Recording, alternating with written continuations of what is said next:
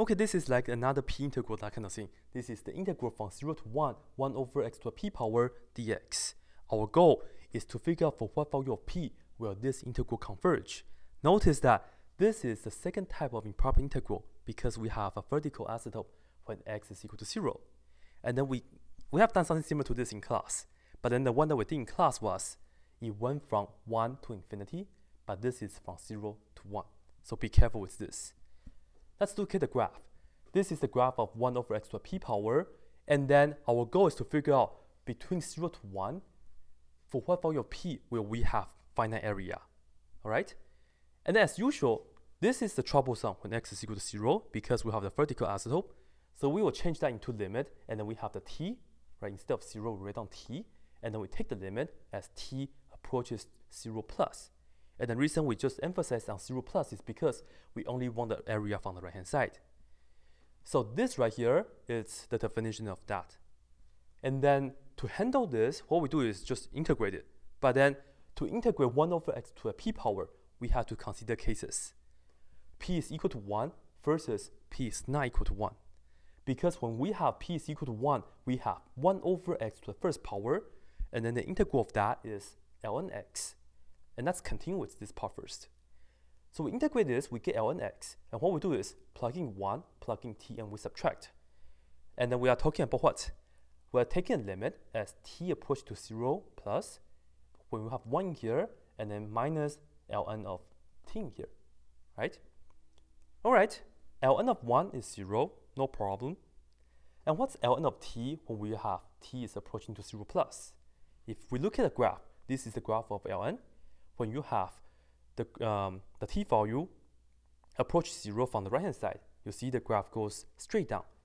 So ln of t goes to negative infinity when t goes to 0 plus. All in all, this is 0 minus negative infinity. It's just diverge, okay? All right, second of all, let's consider if p is not equal to 1. Hopefully we'll have something better to do right here, right? We have the convergence situation here. If p is not equal to 1, we can look at 1 over x to the p power as x to the negative p, and then we get to use the reverse power rule. Namely, we add 1 to the exponent, and this is the new exponent, so we divide it by the new exponent. And let me write this as x. Let me write this, flip that, which is 1 minus p. And on the bottom, I will write it as 1 minus p as well. Same thing, I will plug in 1 into x, and then subtract, plugging t into x. So that's just the antiderivative part. And then I arrive at the stage, we have the limit as t goes to 0 plus 1 to the 1 minus p over 1 minus p, minus p to the 1 minus p power over 1 minus p. And now this part is a troublesome because we have to see for what value of p will this converge. And then we have to remember, we are dealing with t is approaching to 0 plus. So we are only looking for 0 to a non-zero number. And the reason I say it's non-zero is because we say that p is not equal to 1, so there's no way for us to get 0 here. So it's either we have 0 to a positive value or 0 to a negative value. Okay, if you have 0 to a non-zero power, we only 2 choices. The outcome will be 0 if we are talking about 0 to a positive number. The outcome will be 0.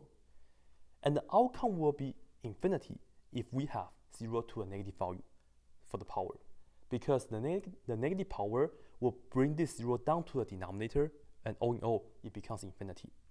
So with that being said, this right here only has 2 choices. It's either it goes to 0 or it goes to infinity. It goes to 0 when the power is positive. You see, this is the power I put down, and then the reason I say it's greater than 0 is because I want this to be positive situation. So I have this inequality, 1 minus p is greater than 0. So you do this, you do that, you get p is less than 1. That's the condition.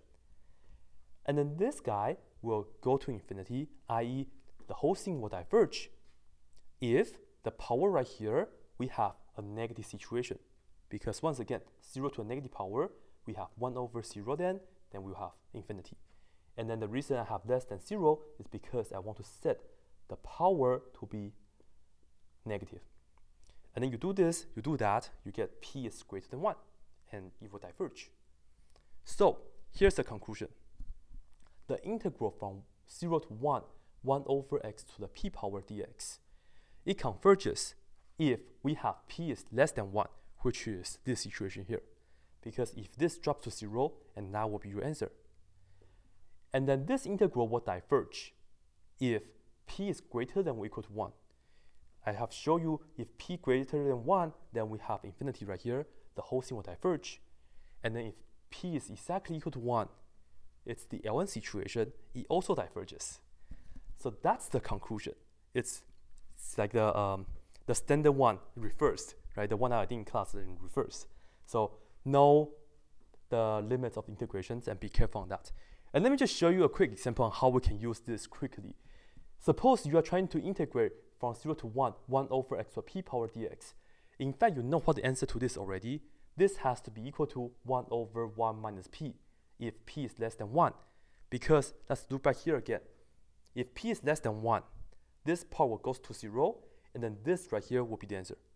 1 to the any power, like this is like well-behaved, not infinity or things like that. It's like 1 to any power will be 1 over 1 minus p. So that will be pretty much the answer. So that only works if p is less than 1. Any other cases, then we have a divergence situation. So a quick example is if you have the integral from 0 to 1, 1 over the cube root of x. Well, we change the cube root to 1/3 power, and notice that the 1/3, it is less than 1, right? The power is 1, it is less than 1. So I can just plug in the 1/3 into the p. So this integral will turn out to be 1 over 1 minus 1/3. And work out the denominator, we get 2/3 on the denominator. 1 over 2/3, you flip that, so you get 3/2. And that's it. That's how you do it. Hope you guys enjoyed this one.